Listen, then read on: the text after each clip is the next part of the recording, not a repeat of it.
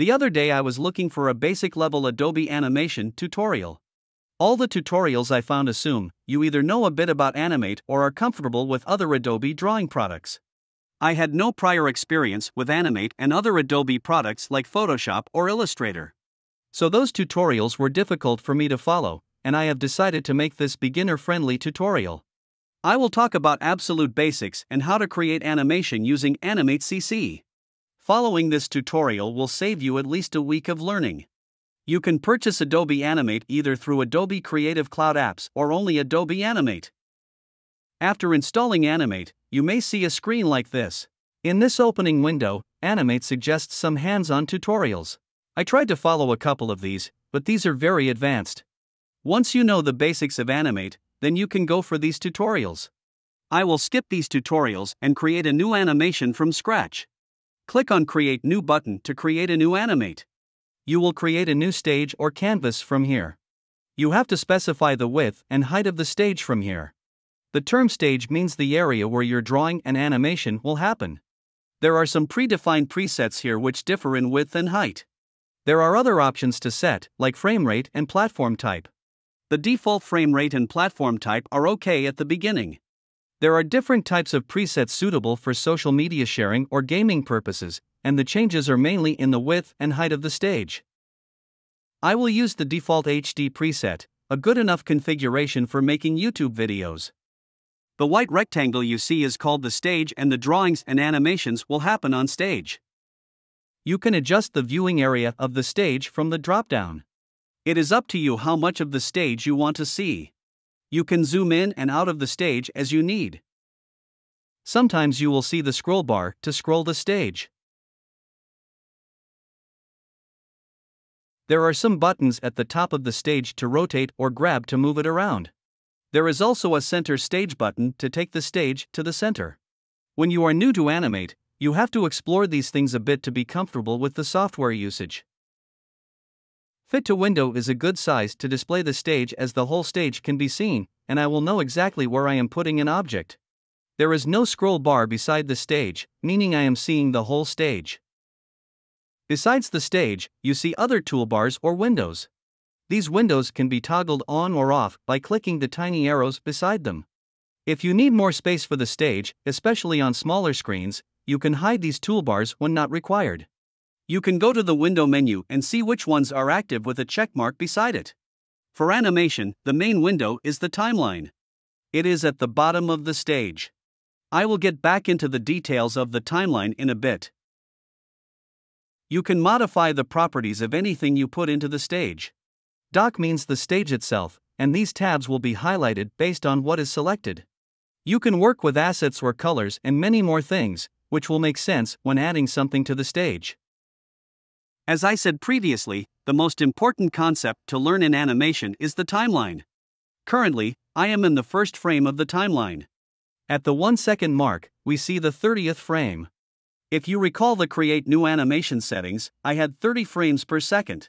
The animation concept is you will have changes from frame to frame, and all those 30 frames will be shown in 1 second. This way, we will feel things are moving in the animation.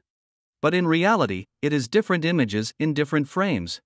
All these frames are currently empty, and the currently selected frame number will be shown here. I have only one frame in this timeline, and soon I will create other frames. These tools help to draw objects on the stage. If you mouse over a tooltip will appear to denote what it does. Sometimes multiple tools are combined in a tool which you can see by right-clicking on the tool. For example, this rectangle tool also has an oval tool in it. When you need to draw an oval-shaped element, select the oval tool instead of the rectangle. There is different kinds of brushes that assist in the drawing. You can use the mouse, touchpad, or drawing tablet pen to draw something with brushes. Every tool has a different kind of configuration. For example, the brush tool has a pressure sensitivity toggle button. Though I am not able to show you the pressure sensitivity as I am using the touchpad to draw. But the line will be thicker or thinner based on how hard you press the pen on a drawing tablet. To delete something from the stage, change your mouse pointer to the selection tool. You can then drag and delete the items in the stage. As you will be using different tools at times, it is important to switch to the selection tool when necessary. I will draw a rectangle on the first frame. Select the rectangle tool and click on the frame in the timeline where you want the drawing to appear. You see, on the right side, the frame tab got selected as I selected a frame in the timeline. If I switch to the selection tool and select the stage, the dot tab will be selected from the right side. Different selections will have different settings to configure, so you should be aware of what is currently selected. I will draw a rectangle on the first frame. So I have to select the first frame on the timeline.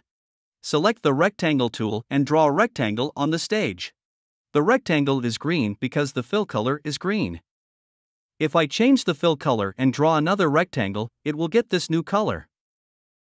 So the fill color fills the area of the drawing, and the stroke color adds a border around that drawing. It is black with stroke size 1, creating a thin border around the rectangle. You can increase the stroke size and check how it looks. If you want to see the outline of your drawings, you can do that from the layer panel. Either you can show outlines from all layers or choose a particular layer. The layer is another important concept in Animate and any other drawing software. You can stack multiple layers. The top layer is closest to you on the screen. I will get back to layers soon. I will only animate the green rectangle, so deleting the other one. You will have more than one way to do the same things in Animate. For example, the fill color and stroke color can also be selected from here. You can reset the colors to black and white from this button. The three dots above reveal all the tools not fitting in this toolbar. If you are looking for a tool but not finding that, look for that here. Clicking on the layer name will highlight all the objects in that layer. In layer 1, I have only the rectangle, so it is highlighted with some dashed lines.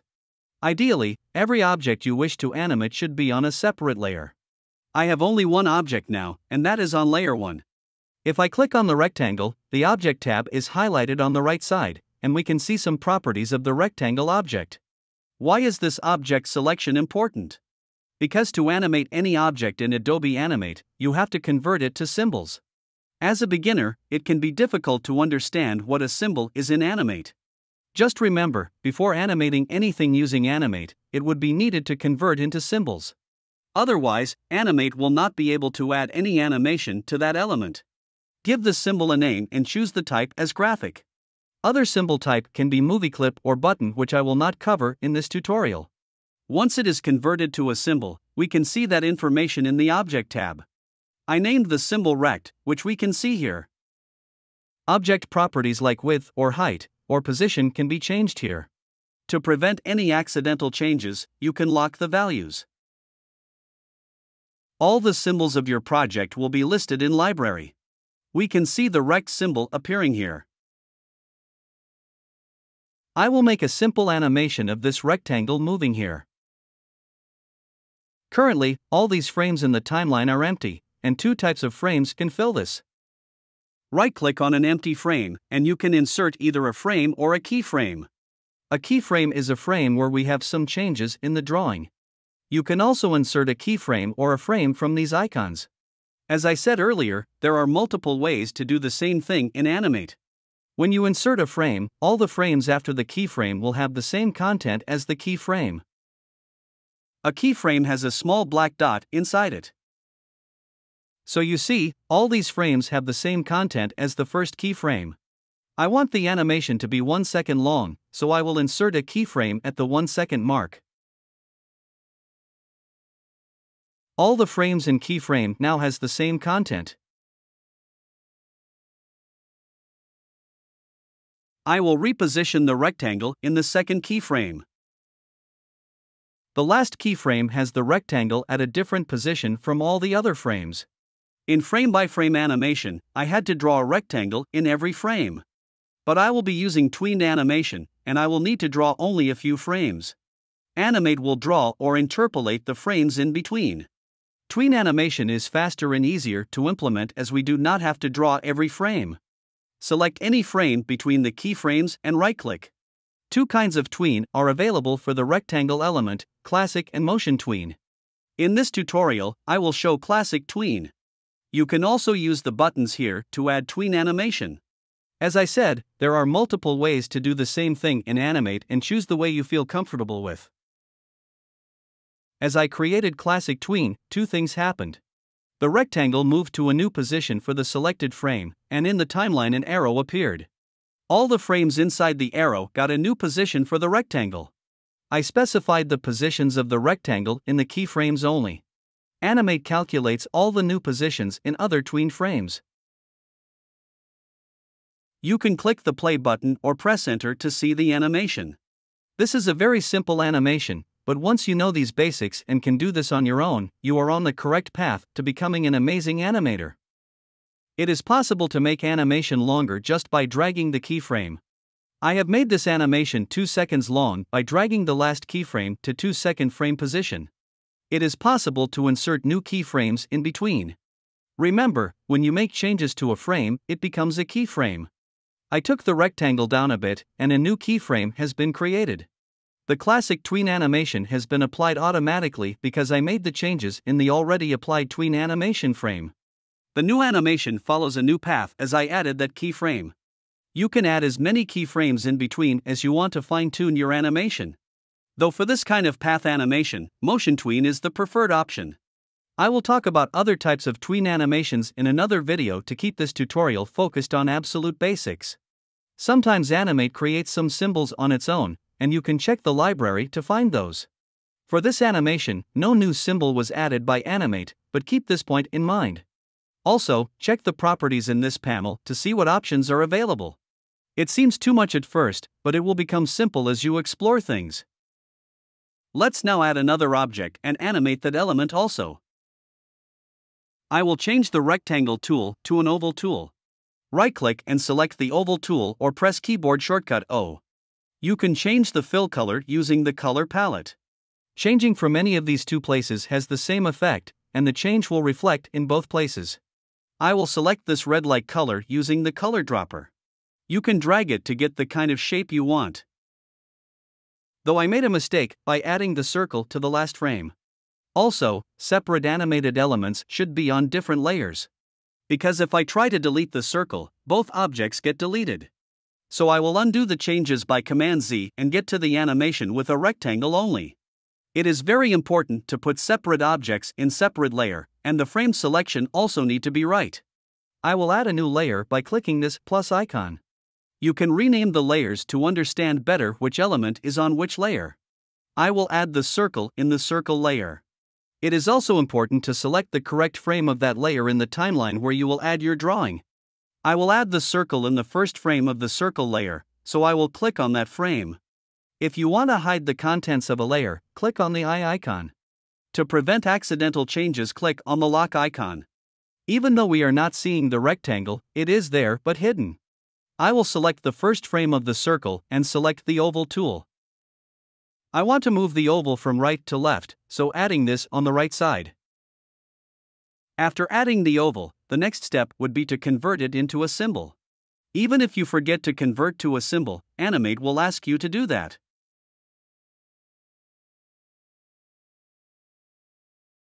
The next step would be to define a keyframe. Either I can right-click on a frame and make that a keyframe, or I can change the object on a frame. Making any changes will convert it to a keyframe automatically. I have made circle's position change in the 1-second frame, so the circle animation will be shorter than the rectangle animation. Right-click on any frame in between and create a classic tween. The circle's movement will now be in animation. After the last keyframe in the circle will be there for the remaining frames. If you want to make the circle disappear after the animation, you can select and delete all the frames after the keyframe. If you want the circle to be seen in the last position, just create a frame at the end. All the frames after the keyframe will have the circle. I will show the contents of the rectangle layer so both elements will be seen. Playing animation will show the animation according to the duration you set in the timeline. It is a very simple animation, but these concepts are absolutely necessary for complex animations. I now have a white background, but if I add an image as a background, the animation will get a professional look. You can add a background from assets. You can use either a custom background or the backgrounds available on Animate. For this tutorial, I will use a background from Animate. Besides the background, you can use characters or props, but I will keep things simple. Choose a background that you like and drag it to the stage. You will not need to create a layer before adding a background, as it creates its own layer. I am on the last frame, so we do not see the background. I will rename the background layer, which is added, as the top layer. The top layer will hide the elements from the bottom layer, so the background must be dragged to the bottom. I will hide all the layers except the background and position them correctly. Instead of dragging and resizing, I can make the changes quickly from Properties. I will make the width and height the same as the stage so that it covers the whole area. I will set the X and Y position to 0 to make the background centered. I can now show all the layers, and everything will appear on the stage. There is a problem as the background only appears in the first frame. Other frames will have an old white background. I have to insert another frame at the last position to fix it.